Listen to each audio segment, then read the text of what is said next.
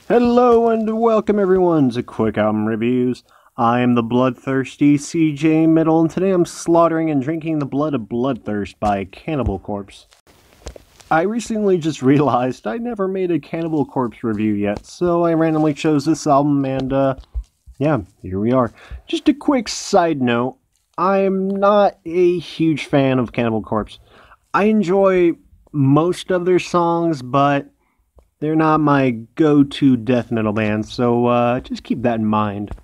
Released in 1999, a year before Y2K, Bloodthirst is considered by some to be an underrated album amongst the entire Cannibal Corpse discography. I, on the other hand, would have to disagree.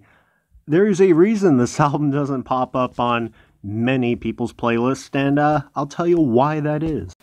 This album is well, I wouldn't say but rather felt like a cookie-cutter death metal album. Each track follows a similar, though I would not say identical, composition, which consists of opening riff, chorus, guitar solo, end. Roughly in that order. Of course, not every single track is like that, but enough of them are for me to point out.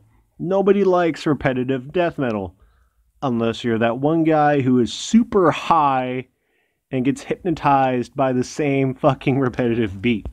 Another thing I want to point out on this album is Corpse Grinder's presence on here. He basically dominates this album. His vocals are the driving force that keeps everything moving along. While I do enjoy his growls and screams, I don't know if I like this vocal-driven version of Cannibal Corpse. It comes across as very strange and different to me because I'm so used to each member of the band contributing like their fair share. No one really dominates the sound in Cannibal Corpse, but on this album, basically Corpse Grinder is like the real like ass kicker on this album, which is a good thing for, I guess, some people if you want a more vocal driven Cannibal Corpse, but for me, I'm not really about just the one guy basically doing everything. However, what the album does have going for it, though, is the brutality.